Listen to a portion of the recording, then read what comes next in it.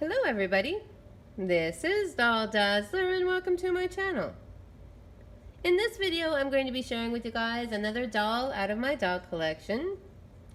This is Alice, and this particular Alice is made by Disney, and so there won't be a date unless somebody out there has this doll and knows what date she would have been made. Other than that, I don't know. I was unable to find out a lot of information about this particular Alice, except for the fact that she was a part of the Our Family Tree collection. I don't even know what that collection was necessarily for. They had a whole bunch of different dolls in that collection, and I know I have a couple of them, and when I run into it I know for sure I'm probably not going to find the date. So she is missing her shoes, and her tights are very, very dirty, but the rest of the doll is in really good condition. Her hair is in good condition, just needs cleaned and combed, and she's in her original blue and white satin dress. She's a very pretty Alice. I love this Alice doll. I think she would have had a headband as well. But let's see if she has any other markings. I think on her back of her head. Let's see if I can get that in there for you guys to see. There we go. So it's unfortunate that Disney doesn't mark their dolls. All their dolls are very, very collectible. And to a collector, that's kind of frustrating when you run across a doll that's a newer doll and you can't place the year.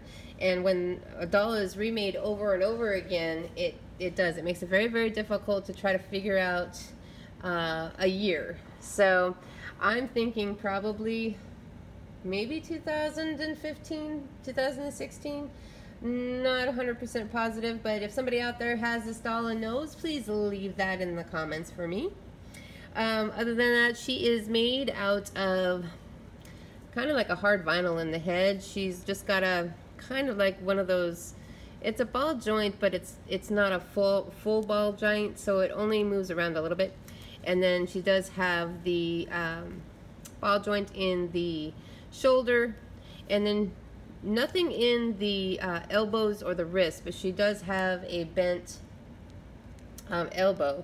So that suggests she was either holding something or maybe was posed in a particular way. Probably holding something. So don't know what that would be. If anybody has an idea of what she would have had in the box that she was holding, please leave that in the comments for me as well. Her hair is not cut. It's very good condition. I did get this from the flea market, and when I was doing the research, it's hard to do research on Disney dolls because they remake them over and over again, but the information that I was able to find listed her as kind of a rare doll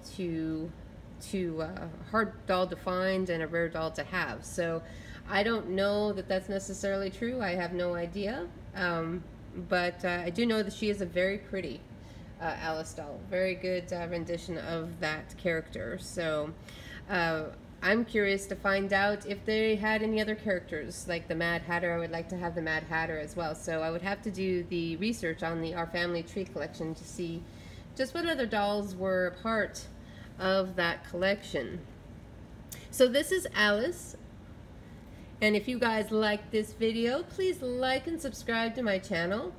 Thank you so much for watching, and I will see you in my next video.